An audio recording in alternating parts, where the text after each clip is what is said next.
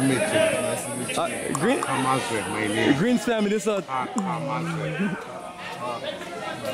Mazwe. That clicking is hard for me, brother. Mazwe.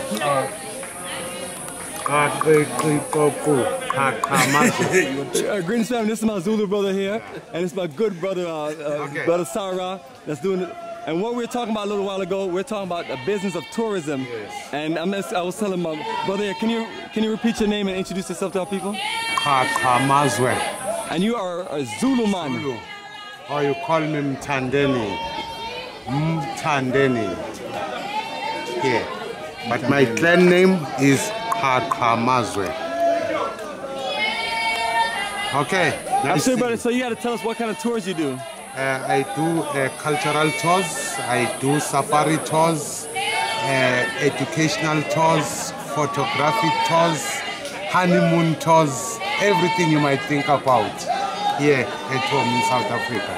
Number one. Absolutely. And brother Sarah, man, I'm impressed, man. A black man doing some safaris and things like that, man. Yes. That's perfect, man, because we gotta take some of this industry, man. Yes. But you're saying there's not a lot of black people that do tourism and safaris. Yes. Black companies. Safaris. Yes. Safari, that business is dominated by whites. Yes. So we are so blessed with the animals here, you know, in South Africa. So you must tell our brothers in US all over, we are waiting for them here at home. There is no place like South Africa. there you go. I agree. Absolutely, brother. Appreciate your energy. Okay. Thank you very much. Please keep in touch. Okay. Thank you, sir. Oh, we will, brother. Okay. Enjoy. Those are not your people, are they? Oh, no, they're not. How are we looking at? It's time to go? Yeah, we're going to head over to Constitution Hill. But with tourism has now overtaken the mining industry in South Africa. And when it comes to safari, particularly Kruger, there's not very many black-owned companies. So what is the encouragement to encourage more of us to get into that business, especially native people or local people? Like I say, it's have overtaken the mining industry. That's huge. So there's a lot of business out there. And if we don't start taking it back little by little and start networking with each other, we're going to be left behind.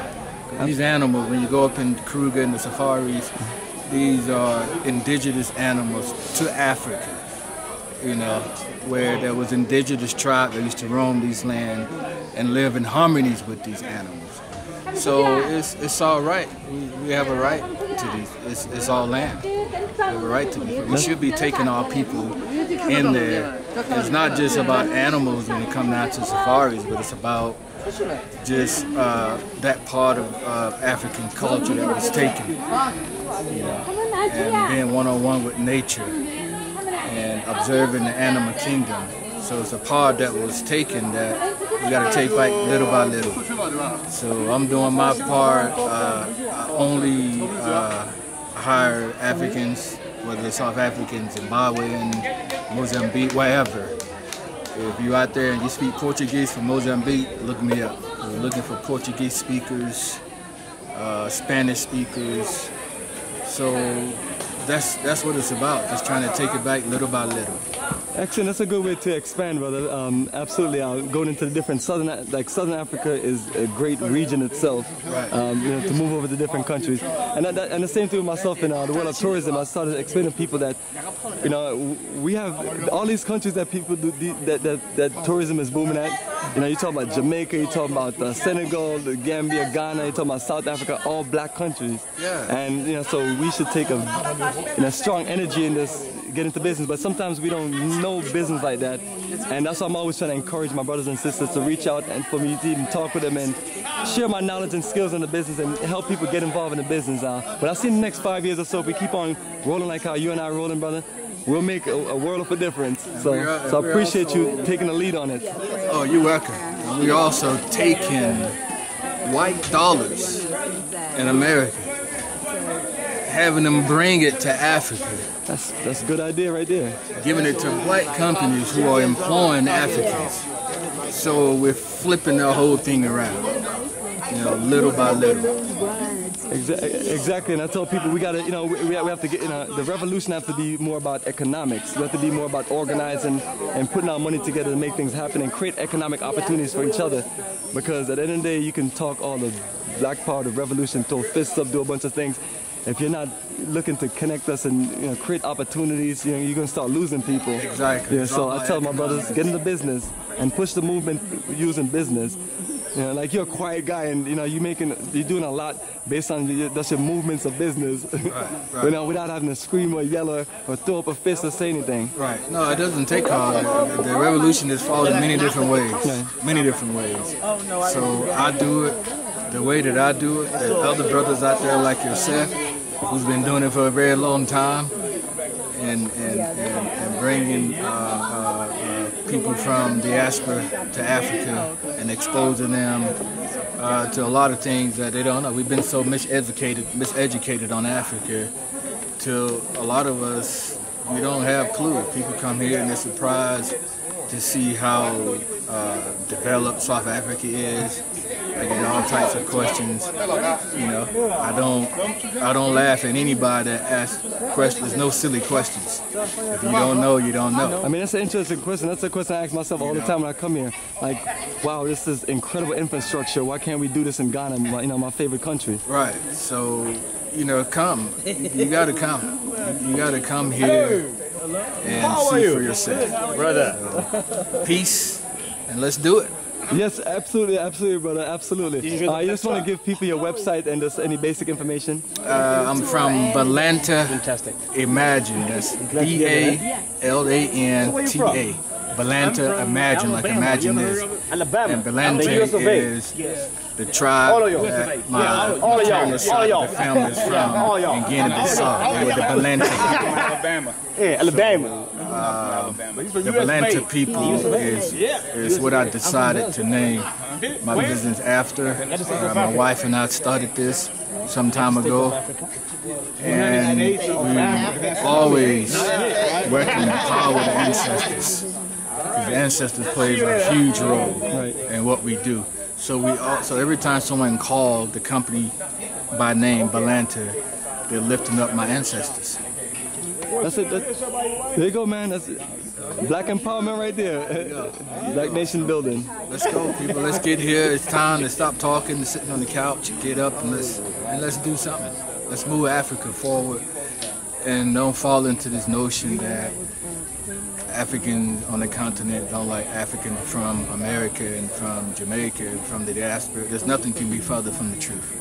That's a lie. Exactly, just like there's a little madness between Nigerians and South Africans, and I've been here and I've been talking to people. It's not, no one has brought it up. No one brings it. And even when I talk to you, like,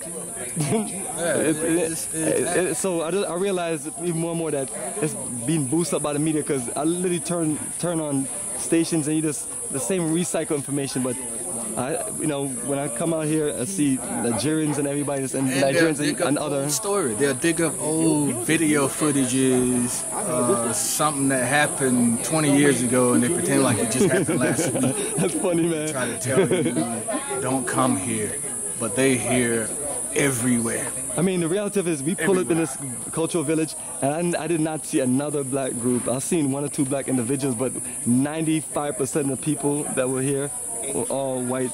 White folks. When you take that Delta flight, it's them. Oh man, I was on a Delta flight. I was like, this is where all the tickets went when I was trying to get more tickets. Like the students, old folks. The plane was like 95% pack of white folks, and then we had a KLM flight that was almost, with the exception of a few folks, almost 100% packed. And they're telling you not to come here, so you figure that out. There's a reason why. But South African need blacks, Africans throughout the diaspora to help them move forward. There's issues here just like any other country. They only just over 20-something years of democracy where they're starting to move forward now. Yeah, there's a lot of work to do here. Yeah, there's township. Yeah, there's shanty town and shacks. Yeah, it's here. But by the same token, you also have blacks that are doing very well here.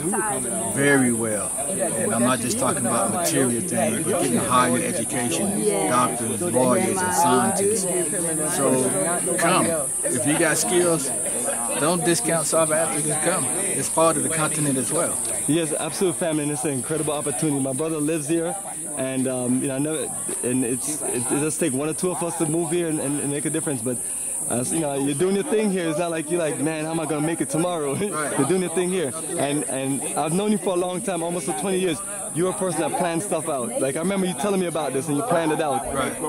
Yeah, I've been planning for a very long time. So don't family, let anybody make you think that you need a job in America in order to make it. You don't. absolute family. You know, I came here with a plan. I came here with a way to sustain myself, but I didn't have the business idea of what I'm doing now until I got here. My wife has always had that entrepreneurial spirit. She runs a human resource company. There's other things that she do. She's always had that forward way of thinking, working for herself. And so when me and her met, it was just a perfect match because I'm the same way. And now we got to go because we are on Perfect. I appreciate it, brother. So family, the journey continues. Appreciate you, brother. All right, peace. Get everybody organized. Peace.